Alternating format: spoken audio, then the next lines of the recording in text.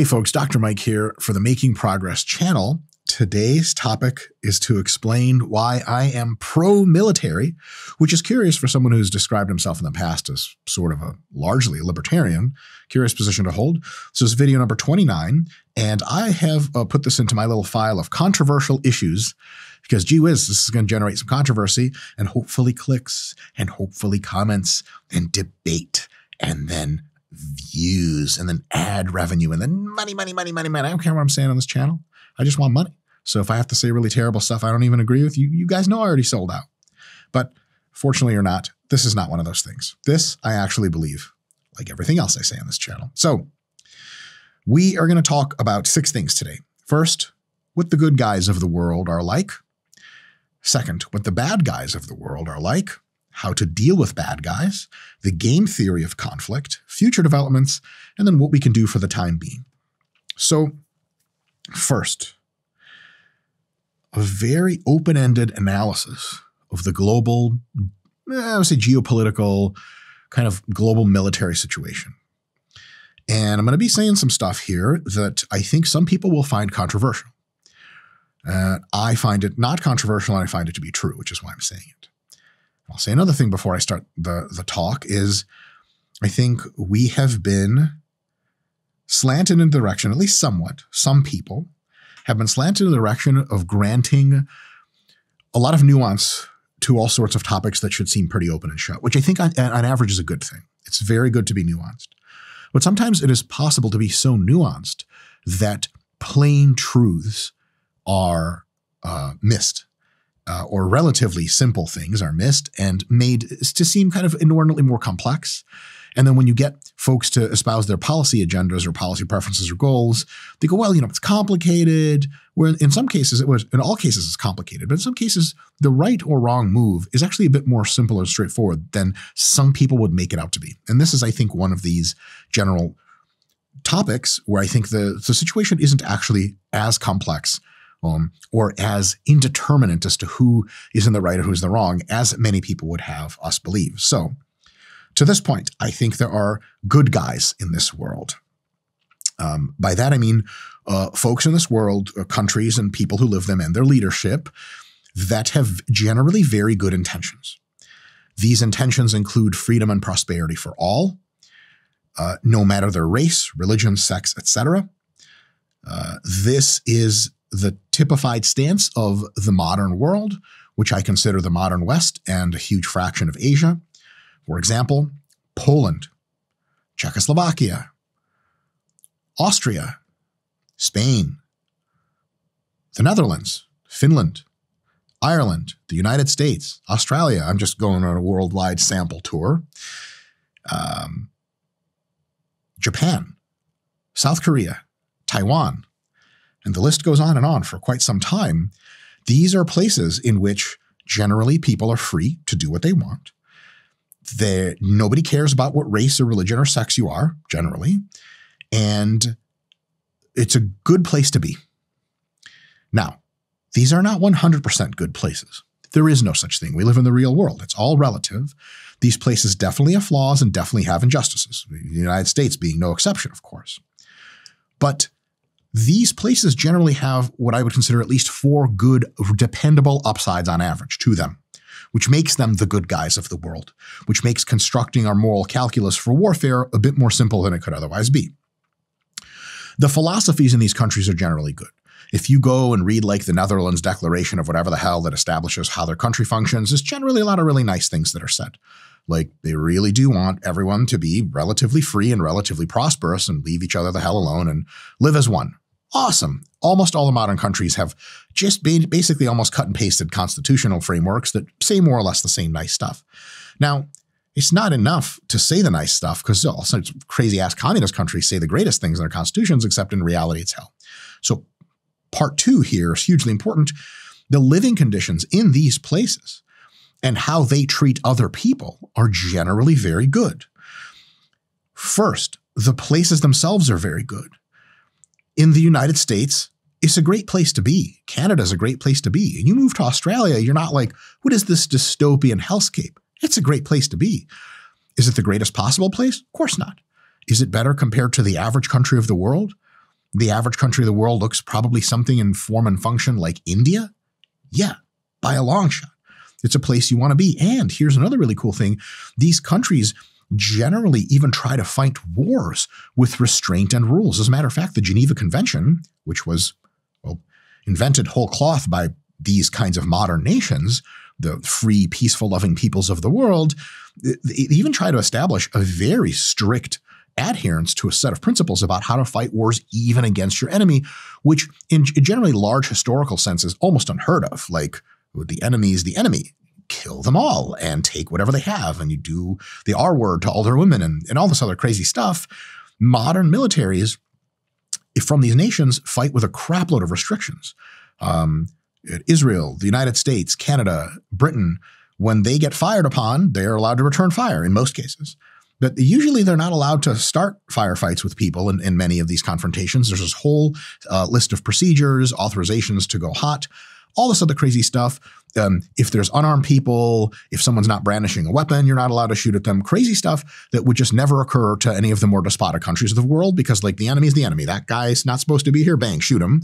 So even the way folks fight wars, all the way down to how they treat prisoners in these countries, is just better. If you're going to fight a war against anyone, you want to fight again a war against them because they'll beat you in a way that is going to be the least likely to be over the top, totally uncivilized. In addition, these countries generally get better over time. In these countries, we see wealth increasing all the time. We see general freedoms going up all the time. We see their international cooperation levels go up all the time. And generally, corruption tends to, piecemeal, but tends to fall over time in these places. South Korea today is better than South Korea was in the 90s, way better than it was in the 70s. And in 2040, it's going to be a magic paradise place. North Korea was hell in the 70s, hell in the 90s, and literal hell today. Seemingly no improvement, possibly a backsliding, in fact. So these are places that get better over time. And almost all of these places have a free press. And that means that they're very, very transparent. If something's happening in the US political establishment, you're probably going to find out about it. If something happens in Sweden's parliament, you're probably going to find out about it. That's not a lot of, other than military secrets, black projects and stuff, there's just not a lot of keeping secrets in these countries. Notice I said not a lot. It doesn't mean zero. Of course, our government's up to no good, very secret things, blah, blah, blah. Some journalist stuff, blackmail, blah, blah, that still happens, but at rates that are vanishingly small compared to other countries, which I'll talk about as examples in a second. So generally, great philosophies on life, actually amazing living conditions, even down to how they fight wars against other countries and deal with other countries, mostly just opening up free trade. If the Netherlands comes to your shores, they're going to offer you some good stuff. They're not like, where you're like, kill you all. That doesn't happen anymore. They're getting better with time, and they are very transparent about their actions. So we can actually see, like, are these really good places? Yes, they have a free press.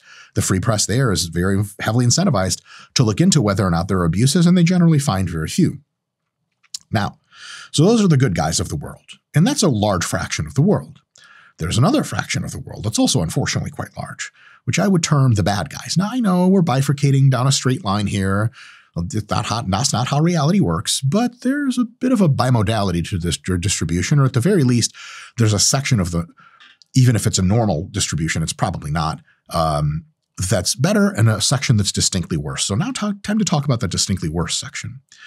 Some folks in this world, countries and people, have actually very bad intentions, for real, for real. I can give you 3 examples. And I'll be going into a little bit of depth here just to illustrate this sort of thing. Because a lot of times what we get from other political commentators, particularly sort of patriotic, pro-West kind of people, is like, these are bad places. They don't really know why. They just feel like red, white, and blue is colors that make them get their dicks really hard. And they're just like, America. And you're like, why? Why do you like America? And they're like, freedom. And they're like, which law do you think is the best that promotes the best freedom? And they're like, I don't know, man. You're like, oh, sweet. You don't know anything. So this is not one of those things. We know some things. I'll get right to the country of my birth, Russia. First, they want a global empire. They're not secretive about this. This is common publication. Their current empire, Russia, by the way, is an empire, is extractive and exploitative in the way that leftists accuse the United States of being in movies and in media. So like Rage Against the Machine has like actually an album called Evil Empire, where it's like, that's America. It's like, yes, it is, but is America really that evil? What are they trying to do around the world And you look into each case and you're like, generally they kind of suck at shit sometimes, but generally they're trying to do good. Whereas in Russia, the Russian Empire is a real empire. By the way, most Russians aren't white people. They're some kind of sort of half Asian looking motherfuckers. And they're generally living completely oppressed, politically unrepresented. It's like some Star Wars Empire type of shit. Like the Russian government comes in and establishes some oil and gas refineries, extracts all that shit out, throws a middle finger up to the local people and fucks off. Like there's not a lot of wealth to be spread around because it's exploitative and extractive in a way that if you actually describe the literal political situation, economic situation inside Russia to some like leftist Hollywood person who is writing a plot, he'd be like, this is kind of cheesy. He'd be like, what do you mean? Like, oh, come on. This is like you ripped off Star Wars. He'd be like, this is real. He'd be like, what the, really? But yeah, you don't have to make up that America's, almost every movie in this regard is like America or some advanced Western economy is like, oh, they're the real villains. Like, wow, holy shit, big brain moment. But in reality, we don't need to really make stuff up. We just roll right to Russia. They're doing all the bad stuff. Don't worry, the bad stuff continues. Russians, on average, not all people, but I would say a huge fraction, are really, really racist, actually racist. Not the social justice warrior definition. For real, for real. I would tell you what a large fraction of Russians call black people, but I'm not going to say it because YouTube will can us for that shit. I can't even tell you what the translation is because YouTube will can us for that shit. I'll put it to you this way. When the French get really nasty with their football, their soccer insults, they call black players this. It's common parlance. Most Russians don't even consider it controversial. In Russia, journalists are killed regularly by the government, and there is no free press. It just doesn't exist. Journalists die all the time. They just like mysteriously decide to end their own life, jumping off of a 5-story hotel building into a pool which hasn't been filled with water. Typical kind of stuff. Don't worry, Russia doesn't just keep to themselves. They try to actively subvert U.S. and other foreign free elections. So they're trying to subvert the free election process. The United States has done that before in various places, but generally stopped. They do a couple things every now and again that are icky. For Russia, this is not controversial. This is just a matter of course. That's what they do, right? Generally, the U.S. tries to encourage free elections around the world nowadays. For the most part, Russia tries to actively discourage them and subvert them. So it looks free, and then it's not free. They engage in constant propaganda against the United States and every other country all the time. And Russia sucks so bad, you think they would be focusing on making their own country better, but they're not. They're focusing a huge fraction of their efforts on their global positioning. It's kind of like a person who spends all their money on expensive jewelry and a car, but he can barely pay rent and his like dishwasher's filled to the brim and his like flies at home when he sleeps on a mattress. And you're like, man, Ron's got it all figured out. Like, no, he doesn't. You ever been to his house and be like, oh, that sucks. Why is he fronting all the time? This is who Ron is. He wants to make sure that his social position is seen as a certain thing, his status is seen as a certain thing, but the reality, the underlying conditions that they suck. And to that end, the wealth of Russia per capita, per citizen, is embarrassingly low. But it's more embarrassing if you adjust it for IQ, because some countries on average just don't have very high IQs. So when you have a country that the average person is just not that smart, you don't really expect them to do that well economically, and generally they don't. But some countries with relatively low IQs, they have such great economic systems that they do a lot. They bat way, or Scott the video guy would be like, what is that, hitting under par? That's good in golf? Correct. Yeah, they hit way under par for where you would think. Russia's the complete opposite. Russia has actually a phenomenally well-educated workforce. The average IQ in Russia is a little bit typically at or a little bit higher than that of the United States. And their GDP per capita is just awful, terrible. By the way, all the natural resources you could want, they just dog shit at running their economy because they run it as a kleptocracy. It's Vladimir Putin's personal economy to run in a dilapidated way. Don't worry, Vladimir Putin's not that smart. There's no 4D chess being played. He's just some fucking asshole who runs a country like shit. And like he has billions, but the rest of his people just aren't doing that well, not nearly as well as they could be. But don't worry, Russia's not the only country we'll talk about. Then there's China. Uncontroversial statement, you can feel free to Google this if you like. The Chinese consider the Han Chinese majority to be the superior race above all, beyond just ethnic pride. Like, it's cool, like you're white, you're black, you think black people and white people are great, dope, I love it. There's nothing wrong with racial pride. But they think that they are the superior race and other people are directly inferior to them. They're also not very shy about saying this if you look at the right sources. they consider most of the rest of the world as some combination of black devils, that's what they call black people, and white devils, that's what they call everyone else. And if you ever want to look into what Chinese people think of other Asians, don't Google that at work, because it's really insane. So they're not very nice people on average. Now, the average Chinese human being could give a flying fuck about every other race, but the official government philosophy is one of Han Chinese ethnic, racial, global superiority. It's like, I don't know, call me crazy, but it sounds like fucking Nazis back in the 40s. It sounds like nothing you really want to get into, but why not? Let's keep going. They want global domination outright. They want China to be in charge of everything. Explicit. This is not a secret. They have no regard for civil rights. Civil rights are a myth in China. There is no due process. If somebody from the government wants you gone, you're gone. This happens to their TikTok stars and their fucking billionaires. They just disappear. This is not something that happens in the United States in the modern free world. It just doesn't, okay? It absolutely happens in China regularly. And everyone knows, so everyone more or less shuts the fuck up about it. They currently, right now, and this is a real fun one. I'll tee off on this for a second. After the BLM shit went down in America, you had a lot of people coming out and saying, like, look, like, our country's built on a legacy of slavery. We got to attest to that. We got to atone for it. You got to apologize. And like, I had a lot of time for all that. Obviously, there's extremes to it. There's totally insane. None of us were alive for that shit.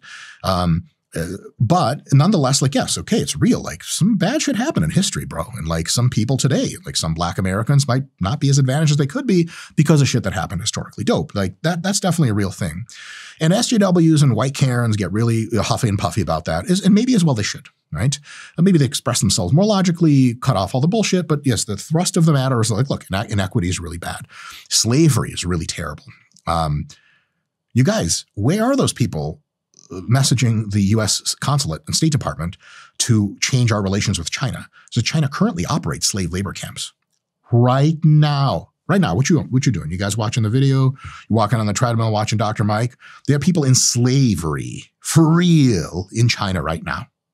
What the fuck? We deal with that shit? Could you imagine you get a time machine and you get the entire U.S. military with you through the time machine, and you go back to like the slave trade in like fucking 1700, fucking black people and Africans and fucking ships rotting away in that fucking journey. Wouldn't you stop them? Wouldn't you be like, yo, we're from the future. Slavery's done right now. It ends right now. Of course you fucking would. We got an opportunity to do that in China right now, but we don't. Why?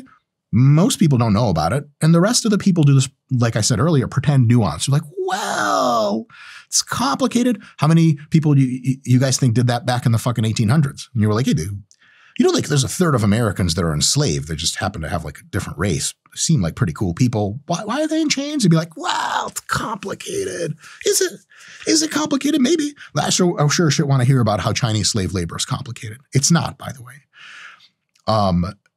There is no free press in China. The media is insanely heavily curated, down to there's websites you can't get without a VPN, and operating a VPN in China is a crime, so that's fun.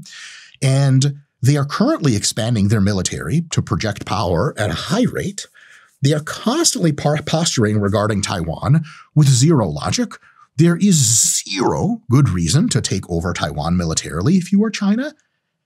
It's about the same reason as the US would invade Canada. Be like, that's enough. Enough of Canada being free. They're the same people as us. They speak the same language. They have the same history. Random line on a map. We want Canada. But we already have Canada. We have a free trade agreement with them. Like, they're already part of America, and America's part of Canada. You just fucking drive across the border and you're there. You can work. It doesn't matter. So with Taiwan and China, there's no compelling reason at all for unification. We know that. We've known that for a long time. But unification is something they hold up in the government to get their people aligned to see something and unite them through the process of semi-war, so they don't have to pay attention to like, oh, China actually sucks and we should revolt and end this stupid fucking communist regime. So the Taiwan thing is insane. And hilariously and insanely insultingly to China, the semi-communist nature of their economic apparatus just doesn't work very well. And so you end up having this thing where China's really butthurt about Taiwan, but Taiwan is better than China at everything China does. So much so that the per capita income, the per person income of Taiwan is 3 times higher than that of China. It would be much more logical for the government in Beijing to be like, hey, Taiwan. They'd be like, yeah. I'd be like, can you come in and run our country for us? Like, really? Like, yeah, just run our country, man. We can't. Clearly, we're just not good. Like if you knew someone in basketball who is in an opposing team who's putting up 3 times the number of points you were per game, would you want to get them on your basketball team and tell them what to do? Or would you want to be like, can I join your team? You clearly know things. So the Taiwan shit is backwards, completely fucking backwards. Lastly, bad guy number 3. This is not an inclusive list, just a sample of like, there are real threats in this world. People you don't want taking over is what I'll say. Last example, number 3, Islamic extremists. Okay, do not mean all Muslim people. That's insane. But some people have an extreme interpretation of the faith and they do really crazy shit about it constantly. So first, they live all over the world. They even live in the United States and the United Kingdom and all those other countries, Indonesia, etc. They regularly kill civilians. So China, real bad place. Russia, real bad place. They almost never come for civilians. They try to fight the military if they're fighting. They don't care about killing civilians, but not exactly their number one target. Like, even in this completely unjust, super insane war in Ukraine, which Russia invaded, yeah, they had Bucha, they had a couple things, but they were never really trying to kill as many Ukrainian civilians as possible. They were trying to take over Ukraine, and thus they had to fight the military, and obviously they destroy all the cities they're in, but they're destroying the cities as a part of just a real shit doctrine of just putting a crap ton of artillery down and everything and just scorched earth the shit.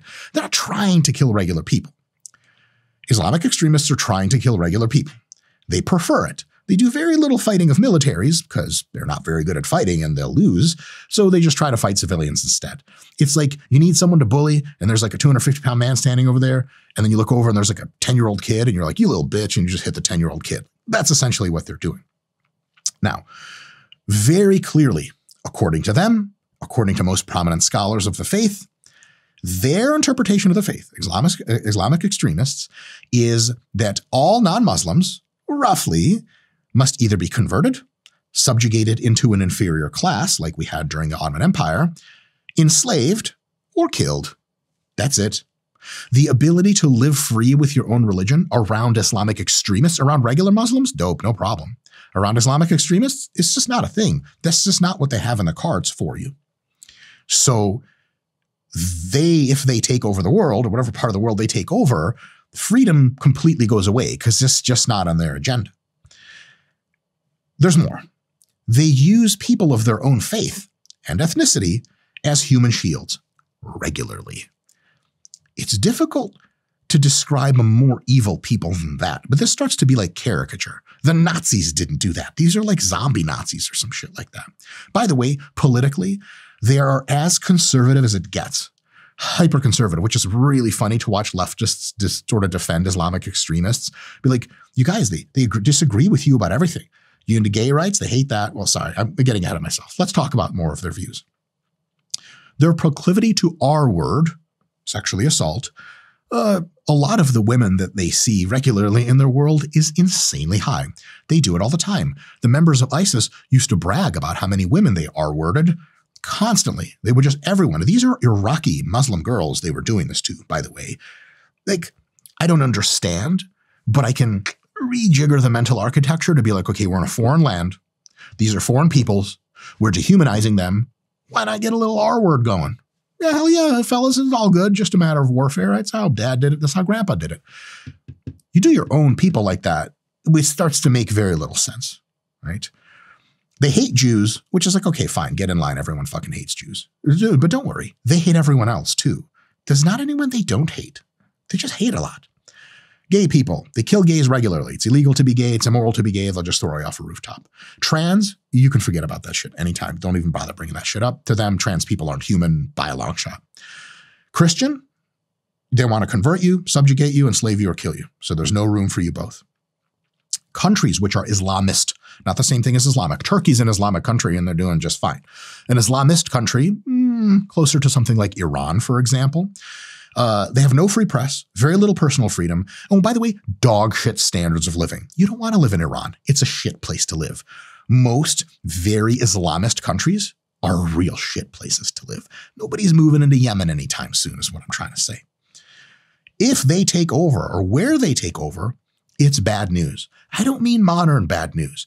I mean bad news from ages ago. We're talking about a people's, Islamic extremists to be very specific, that have, dark ages understandings of the world and dark ages intentions. We're talking about shit that you just don't even see anymore normal people doing. The kinds of torture, the kinds of sexual assault, the kinds of indiscriminate or very discriminate killing, genocide, no problem. That's par for the course for these people. That's what they want. And it's not some kind of confusion where it's like, well, Dr. Mike really is just a corporate, like, fucking conservative agenda you're spitting out. In reality, it's the leftist politics of an insufficient amount of water or economic resources, or the fact that Western people in their lands, they have pride. It's a reaction to colonialism. Every single one of those has been examined, and every single one of those has failed to meet muster of a comprehensive, holistic, explanatory structure. This doesn't explain anything, not nearly as much as we'd want. And it turns out that when the folks really tell you, they're like, yes, hello, I'm a member of an insane cult and I want everyone to die, etc. And this is what I'm doing. This is why I'm doing it. And you look at their record, you're like, they're doing exactly what they're saying. You don't seem to be lying about it. So we don't actually have to go and find austere explanations for why they really do something. They're very, very upfront about why they do it. And it's just not controversial. Now, very, very big deal point. It's easy to think that these folks, not so nice peoples of the world, that's just for now, at least the Russians, Chinese, and Islamic extremists, but there are many others. It's easy to think that these folks want the best for everyone, but they just have a different perspective on how to get it. And I really, really wish that was the case. And I think a lot of people, especially from the political left, want to believe that. And I understand why they do. I mean, like, I want to believe that every conflict between humans is just a misunderstanding. Look, we're all trying to get to the same really good place. We all want the same good things for everyone. We just have differences about how, maybe a little bit of difference about where we're going, but not a ton, and maybe very big differences about how we're going to get there. And that's how wars start and stuff like that. I wish this was true, but this would be wrong if we thought that was the case. If these folks wanted the best of things, the policies to get there have been kind of undisputed doctrine for generations now, specifically economic and social liberalization. There is not a country in the world which is a good place to live that doesn't have a very high degree of economic and social liberty. That's just how you get good things. That's what makes South Korea different from North Korea, Taiwan different from China, and so on down the line. If Russia, for example, very, very good example here, China, Russia and China do not have political opposition internally in any real sense. And that actually affords them the ability to do something that's only been done a few times. And that's when a dictatorial power, a singleton power, actually executes proper changes that make a country better off. This has happened at least once in Singapore. Singapore and one Chinese motherfucker in charge. And he was like, we're going to do this right from day one. And they did. And Singapore's fucking paradise. A couple weird laws here and there, not so libertine. But outside of that, it's just a miracle. Like economic growth all the time, generally huge degrees of social freedom, immigration, all that stuff. Everything's great. Russia and China have the political apparatus to do this. As a matter of fact, China sort of did this in the 1990s when Deng Xiaoping woke up and they were like, oh, communism really sucks. And they're like, all right, want to get richer? They're like, yeah, let's set up some free trade zones, decrease the tariffs on goods, open up our economy. They did, and that's what rocketed China into the 2000s when people said, like, dude, China's going to be the place. In 2030, man, forget about America. China's going to be the place. Unfortunately, China regressed back to, drumroll, stupid, old, tired communist bullshit. Xi Jinping, as Xi Jinping thought, which is like comical. It's a level of political ideology you would expect from like a freshman in high school in the United States.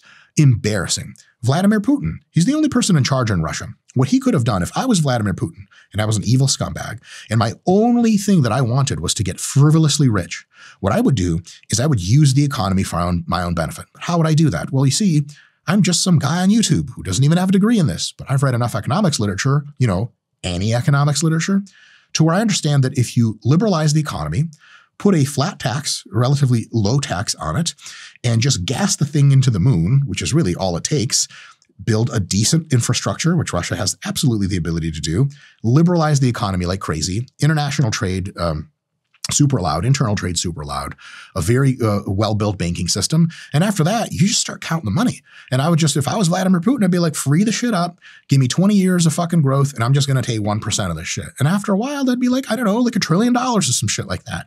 You'd still be the richest person of all time by a mile, but you could, if you want to gas something up and benefit from it, Don't you want it to go well? It's like if you have a cow and you're going to eat the fucking cow, like the cow's interests are not in mind.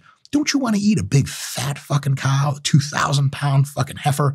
Don't you want to do that? Or do you want to eat some kind of starving cow with the ribs poking out who dies of old age? You're like, fuck, is that even safe to eat?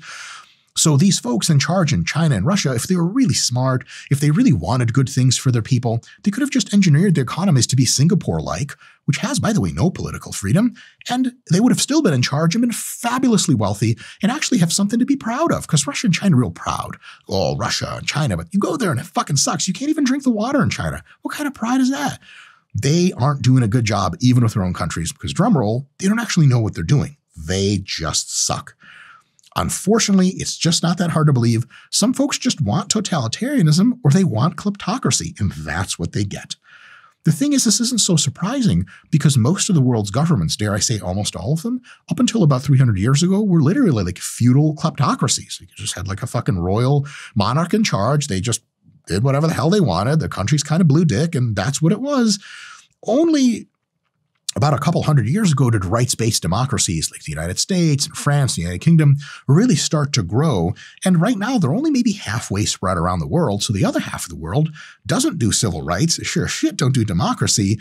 And so the battle there isn't over yet. And look, I'm not some kind of pro-democracy person. I think democracy is meh.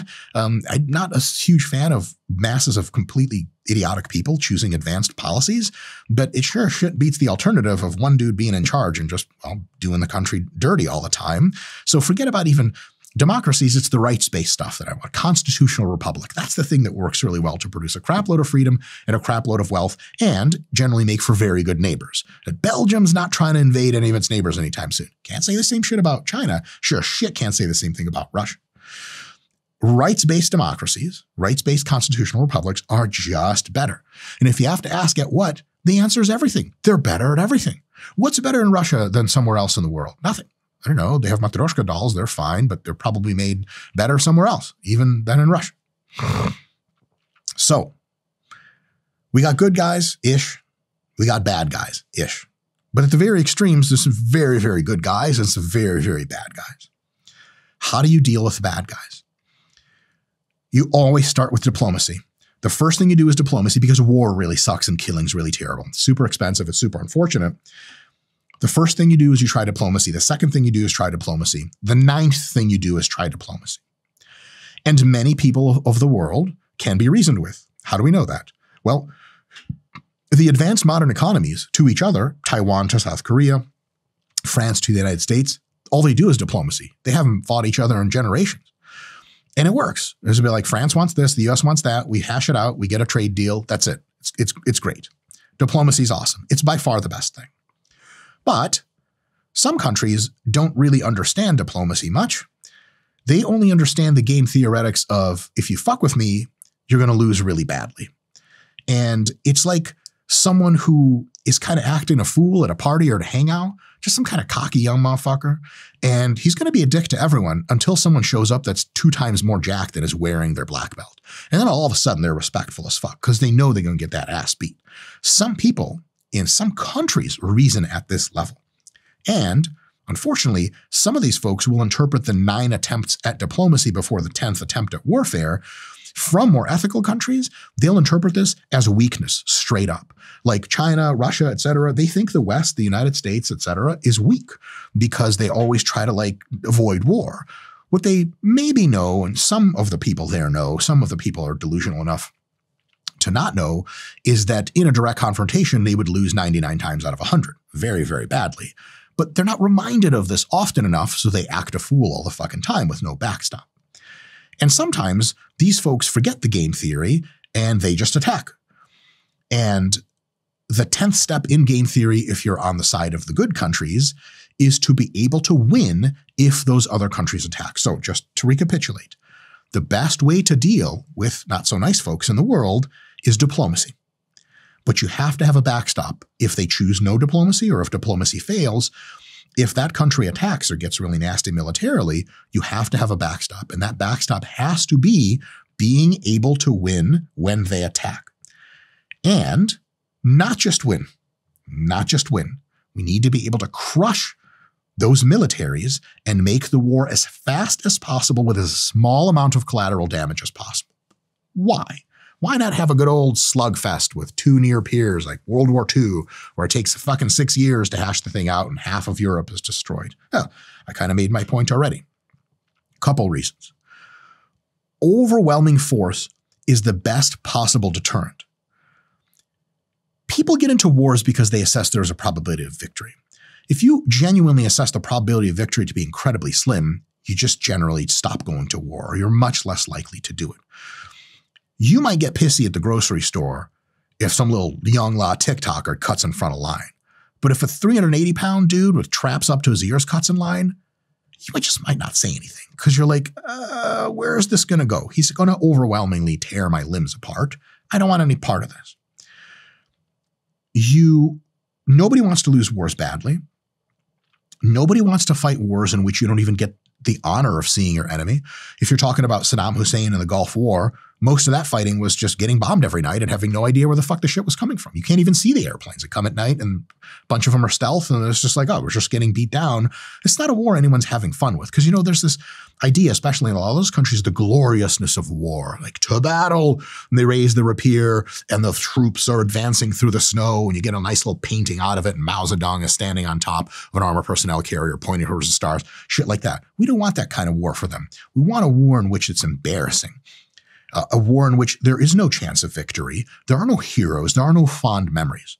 Ask the Iraqis how many fond memories they had of the Gulf War. They're going to be like, just a lot of shit just blew up and then they stopped. And then we just didn't have Saddam Hussein around anymore or whatever. He was still around, but he shut the fuck up for a long time. So we want overwhelming force because overwhelming force is the best possible deterrent.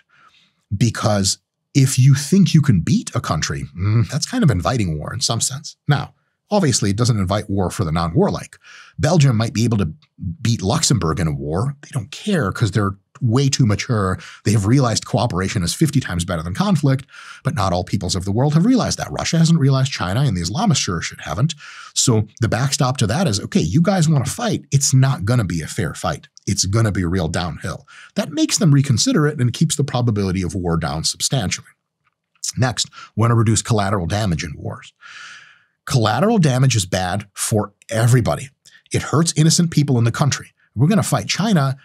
Chinese people are fucking great. I want as few of them to fucking die as possible. We don't want to nuke China and destroy like some of the world's greatest cities and toast 50 billion people at the same time, or whatever, 50 million. We want to like precision strike just the people in charge of the Communist Party so they go, we're out. We're done with this war. That would be ideal. Just destroy military hardware, even with soldiers not in it. That would be really, really awesome. And because you're fighting wars that are attempting to have minimum collateral damage, you are disrupting the infrastructure as little as possible. After World War II, Germany was gone, bro. There was no Germany. They had to rebuild the whole fucking thing. Do you know how much fucking money that costs? Do you know how much money that could have been used to raise the standards of living of people rather than just bring them up to the same level? Oh my God, they must have toasted 5 or 10 years in the rebuilding process in Germany, just getting back up to a standard of living from before the war. What a terrible thing. If we had less collateral damage, you could be like, oh, like most of the shit is still where it's supposed to be. The Kosovo conflict against Serbia by the NATO allies, like very little collateral damage, but they just put that air war down on these motherfuckers to the point where they were like, look, we're done. We're done. There's no destroyed freeways, blown up skyscrapers, none of that shit. A couple things here and there, but very, very minimal because you just go in after the people you want and the militaries you want and just hurt the military and hurt the leadership. Very little collateral damage is better for everyone. It doesn't kill as many people and it doesn't dilapidate the country and continue to hurt people for years after. Lastly, if you have a near-peer conflict, there's a lot of jostling, as is going in Ukraine and Russia right now, for who's really ahead and who's behind. And that jostling takes a while to figure out until game theoretically someone gets an unmatched advantage and wins the war. That can take a long time. Long wars suck. War has been called by at least one, I think, philosopher, economist, development in reverse. Which if you think about it is exactly true. Development is construction, war is destruction, and long war is just bad in all possible ways. Here's what happens in war. This isn't an exaggeration, it's just a different perspective, but it may nonetheless be instructive. We build military hardware and we take really good young men, the promise of their lives, we send them somewhere and some large fraction of them just get destroyed. That's it. Is there anything a war creates that we really want? I don't know, some military tech, but private industry does that really well anyway. It's just a bunch of people dying. What happened with Germany versus France, England, and the United States and Russia? They just toasted like, I don't know, a third of Germany's population. For what? These are fucking Germans. They're awesome fucking people. Let's just killing them for why? Why? What's the productive endeavor? Long wars are terrible. War is hell. If you've ever been in war, you're like, of course war is hell. It's not fun. It's not glorious. It just blows dick.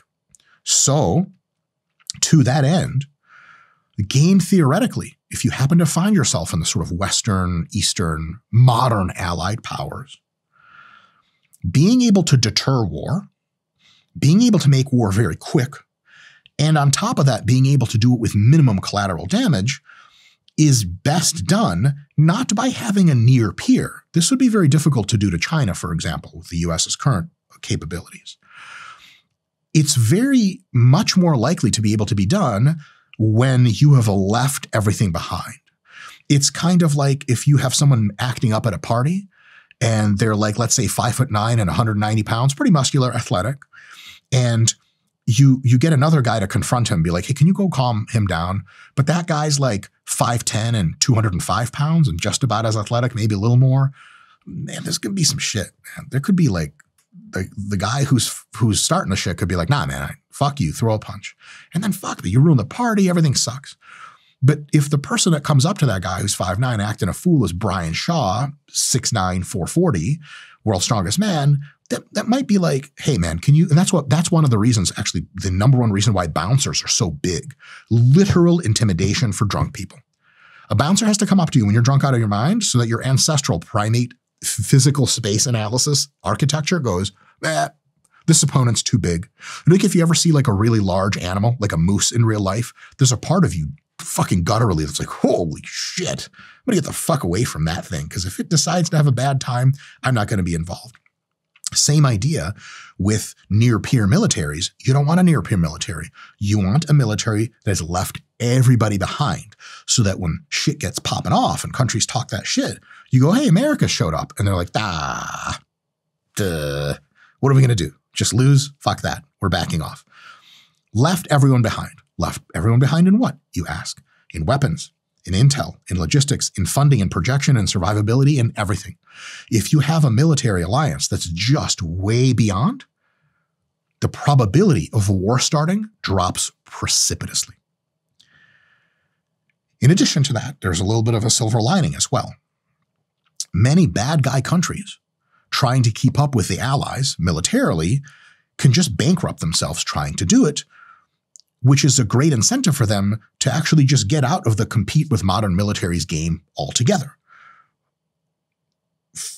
For example,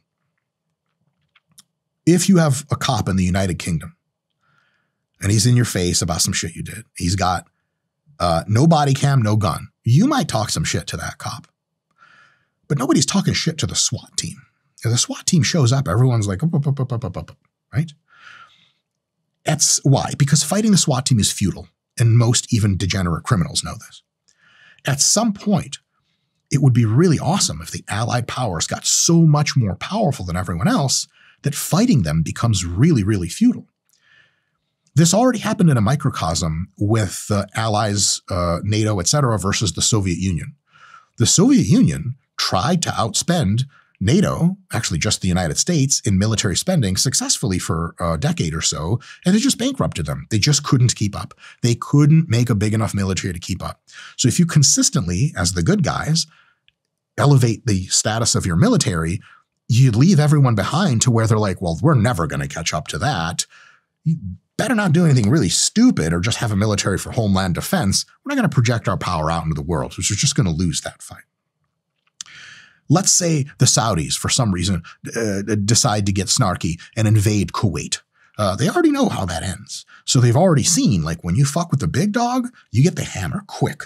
That's what we want. The amount of peace that was encouraged in the Middle East with the 1991 handling of the Saddam Hussein invasion of Kuwait was probably quite a bit. You say, well, Mike, how can you say that? The Middle East is such a shithole of war. Like, it's always been that. And it's probably marginally less warlike because a lot of other countries that had all sorts of ambitions. Oh, I'm going to invade this and I'm going to invade that. They stopped because they were like, oh my God, like it's not going to be a fight when we get to it. More particularly in modern times, North Korea has not invaded South Korea for probably one reason. And it's because the Kims, who are in charge of North Korea, isn't that cool? It's like the king, the royal family. They know it's suicide. They know that as soon as they attack South Korea, the end game is no more North Korea.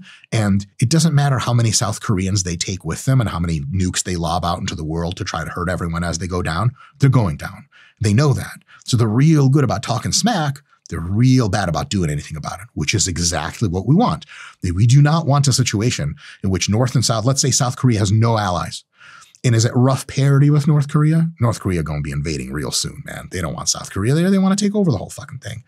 But if South Korea plus allies is 10 times stronger than North Korea, they're going to put out media that's saying, oh, they're the real winners and all that stuff, but they're just generally going to shut the fuck up and keep to their country like they have been for the entire existence of North Korea, because it would be a real bad time for them, because there is a superlative, categorical, massive, not near peer advantage.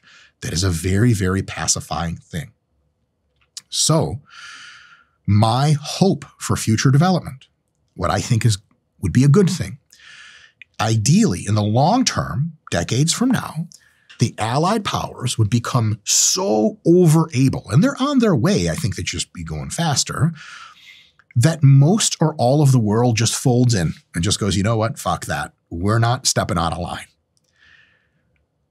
Then we don't have to have crazy-ass countries like China, Iran, North Korea, and Russia making the world a worse place for everyone.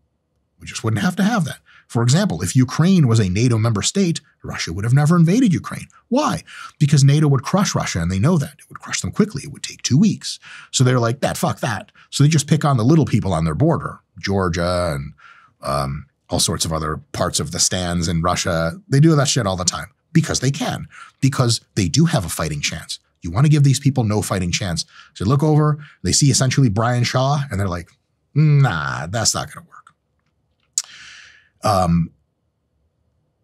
If you have this kind of military supremacy, the probability that these countries start making the world not such a bad place goes down, and their people are better off for it.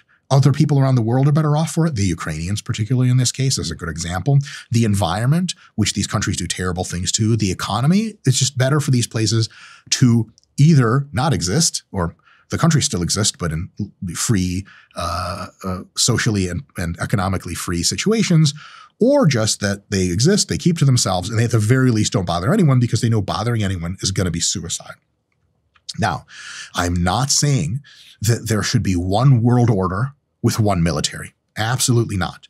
But many nations united with the goal of competing with each other to see who provides for a better place for free peoples to live in. And that is the best kind of competition that you want. I don't care if China's stronger militarily. Who's moving to China from the United States versus vice versa? If you just open up borders right now, probably about a third of China would move into the United States, and like 10,000 Americans would move to China, and that would be that. And it'd be like, oh, looks like we won that one. So in the end, if you liberalize the world, people just want to go to where is best. That's the best kind of competition to have between countries. And it's a really good idea to make sure that there's no like crazy asymmetries of power, that independent militaries of these countries, France, Germany, UK, etc., they still have their independent militaries, but they train with one another in the alliance so that they're always cooperating with one another instead of posturing against each other. Because at this point, hopefully, there will be no more need or much smaller need to try to prepare to fight the entire world or fight huge near-peer megalith nations one against each other. That's really crazy. In this sort of end-run game, there would be much less military spending because most military spending costs us for power projection for global scale war.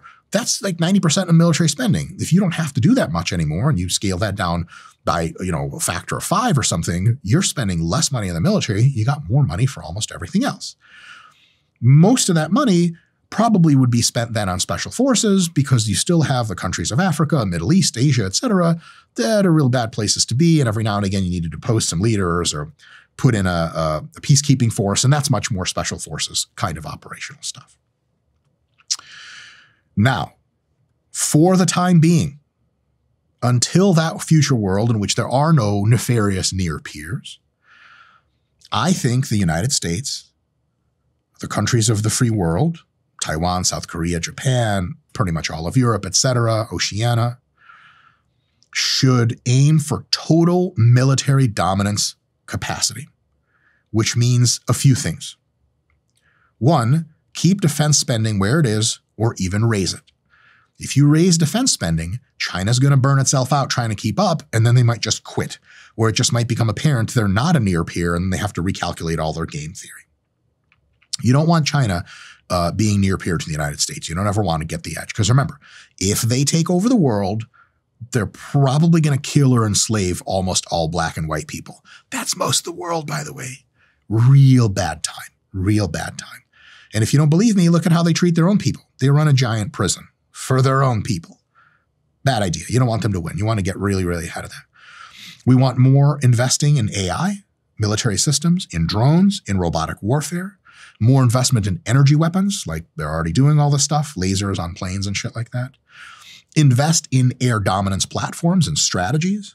So there's a fighter that's going to be released publicly in 2025, 2024, nope, 2024. Next generation air dominance platform. It's really super high tech, super futuristic, replaces the F-22 Raptor, which is already the most capable fighter by a mile. And people say, like, really, why are we making the NGAD? It costs like $1 trillion. Why don't we just keep our Raptor fleet going? They're already the best. We don't want to be the best. We want to be the best. To where if China's like, look, we're going to start some shit, but sweet, we send 5 NGAD fighters there and we paralyze your whole country. Nobody's taken off. You don't shoot any missiles at anyone. You can't see anything. Shit just starts blowing up. That's what we want. We want high-tech systems that just nullify the shit. No more competition. And if the Chinese Secret Service, if their intelligence community know that this is a real thing, that somebody in China has a real understanding of what America would do if they wanted to flex, they'd be like, look. Still posture about war, still do this and that, but ain't nobody trying to get into war with America for real, man. We will lose that shit. Here's another one. This is a big deal. I happen to suspect, by a small margin, I'm not assigning a huge probability of this, I wouldn't put any money on it. I think this is already a real thing. And I think the incentives are massive for this. Here's my proposal. Maybe this is already a real thing. There's some good reasons to believe it's a thing. I think we want to, in the United States and other modern powers, invest in near total, or essentially total, anti-ballistic missile technology, which means that all the intercontinental ballistic missiles North Korea has, China has, Russia has, are rendered essentially zero or very close to zero effectiveness. They render our own ICBM systems ineffective if another country had them, which actually we would be totally great with. It would be unbelievable if China had a full anti-ICBM shield. Like there's nothing getting through China. If it's an intercontinental ballistic missile, it just gets shot down. That would be awesome because we don't need our ICBMs anymore to fight China. We could beat them in a conventional war. And if shit goes like I'm saying it should, we would beat them by a mile in a conventional war. Nuclear war is so fucking bad for everyone, especially the people getting nuked, but really the whole world, that if we invested a lot into anti-ballistic missile technology, at some point, it would be like, that shit's not working anymore. And I have some reason to suspect we've already done that. If you ever, they scrubbed this off Google, which I can't believe is a real thing, but apparently shit happens. There's this project called the Marauder Project in the early 90s. It was like basically like a sort of laser-like system. It was like an ion cannon for real. And it worked surprisingly very well. And it was intercepting missiles at like frightening velocities. And it was really gnarly effective energy weapon. And then in the mid-90s, it went so well, they classified it, turned into a black project that you just never hear about it again. That was the mid-90s. What's that shit now? Is it on every ship in the U.S. arsenal? I don't know. It could be. So there's another thing where Russia was posturing with nuclear stuff at the beginning of the Ukraine war, and a couple of people, like very high-end Anthony Blinken, General Lloyd Austin, a couple other folks in that sphere were asked on live TV, like, what do you guys think about the Russian nuclear threat? And they were basically, one of them was like, I forgot who it was. They were like, look, I can't really say a lot about this, because obviously secrecy, but we're just not really worried about it. And I remember it was 2022 and I was like shocked to hear that. I was like, what the fuck? They're saying that out in the open? Can you imagine being Russia and hearing that? Be like, nobody's really worried about your nukes. They're like, wait a minute. What is it they know that we don't? What is it they have that we don't? Well, I believe in 2002, the US pulled out of the Anti-Ballistic Missile Treaty, which was a treaty that's saying, look, Nobody's developing anti-ballistic missile technology because the game theoretics of the mutually assured destruction at the time was that if one country really gets a huge ballistic missile shield, they're incentivized to attack the other country with ballistic missiles. They'll get a return volley. Most of it will be blocked, and then they'll crawl out of the rubble sooner. The whole thing is fucking insane because nobody wants to nuke anybody. But that was the situation. In 2002, the U.S. left that treaty unilaterally. No one else really said anything because they were like, well, we can't do anything about this. And 2002 is a long time ago, folks. That's 20 years. If we think about it, this might already be in the works big time. I think it should be extra in the works. I think we should be getting to a place where it's public knowledge. China's got, 500, 1,000, 2,000, 10,000 intercontinental ballistic missiles, and we go, fuck that. We'll knock them all out. We don't give a fuck. If you're China and you hear that, you got to be like, oh, shit. We got nothing. And the reality is that's what we want. We don't want to have to negotiate with anyone. We don't want to have a situation where we're like people that literally own slaves. We're like, well, man, got to make sure we'll take their global posturing into account. Fuck that. Huge ICBM shield would be fucking amazing. And lastly, I think we should invest a considerable amount into special forces so that they can regularly kill top tiers in the leadership of global terrorist organizations. Because global terrorist organizations are about the closest thing you get in the real world to like child storybook levels of evil, like Al-Qaeda, Islamic Jihad, ISIS, Hamas. These are people who special forces groups from the modern countries in the world should keep tabs of, and occasionally just kill as many rungs of their top leadership as possible. Rope in Delta Force, they shoot everyone, pull out a couple people who might know things about who next to kill, repeat the cycle, and just do this all the time to do two things. One, deliver a message to psychotic groups that what you're doing is a non-starter. You're not going to be plotting. You're not going to be scheming. You're not going to be attacking. You're just going to be dying. I want that kid who saw his 19-year-old brother get murked by Delta Force, to 15-year-old kid, to look at that AK that used to be his brother's in his room and look at it and be like, am I picking it up? And am I fighting the revolution now? And go, fuck that. Because your daddy died, your uncle died, now your brother died. They died unceremoniously in the middle of the night where guys with fucking night vision goggles came in and fucking two-tapped everybody.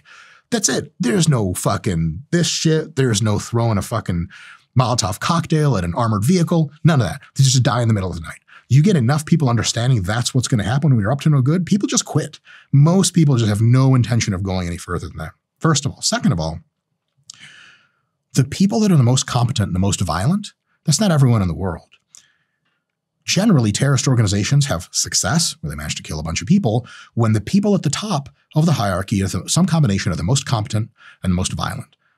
It was KSM, Khalid Sheikh Mohammed, was described as a genius by most people. Very violent, very smart. Osama bin Laden, similar idea. If you kill a high enough fraction of the top leadership of terrorist organizations, what you get remaining is just a bunch of confused teenagers, and no one's that competent and no one's that violent, because the most violent / competent intersections, they were killed by the Navy SEALs and Delta Force regularly. After some number of years and decades of this happening, you just got different people in that part of the world. All the fucking super violent, super meticulous people, they're dead. And everyone knows that if you're one of those people and you pick up the fucking AK, you're going to die too. So I think special forces work against terrorist organizations should be something that happens all the fucking time, unapologetically, all the fucking time. You don't need approval for it. You don't need a Democratic vote for it in the fucking Senate. It's just something that happens all the time. So fuck these people. They're evil. They're coming after you and everything you love. And yes, it is actually possible to pretty much kill them all, or the fraction of them all that does all the stuff. Because if you have a bunch of upset 15-year-olds somewhere in Syria with no global reach, no intel, and none of them smart enough to figure it out, you don't have a terrorist group anymore. You just have a bunch of upset 15-year-olds. If you have a bunch of upset 15-year-olds, you have a whole hierarchy above that of 20, 30, 40-year-olds, real sharp, real violent, real planning, real meticulous. They give those 15-year-olds training and give them AKs and give them bomb vests, and then they go do really bad things. You kill that top hierarchy and you fucking kill it all the time. You got no functioning or much less functioning terrorist stuff. Does this all sound really fucked up? Yes. Does it sound like I'm saying America should be the world police along with all the other free countries of the world? Absolutely. Why? Because per a few videos ago, police forces work, and they absolutely fucking work on a global scale. And if you're confused about any of this, figure out if you want to live in a place like Taiwan or in a place like North Korea. If you want to live in a place like Taiwan, you got to make sure places like Taiwan, modern, free countries of the world, aren't just strong. They're not just stronger, they're the best by a mile. and in all of the other places of the world that are bad, full of not so great people that want to hurt you and the people you love, they look at the situation and they think twice about doing some stupid shit. Anyway, let me know if it gets you guys triggered. Comment, like, subscribe, etc. Peace.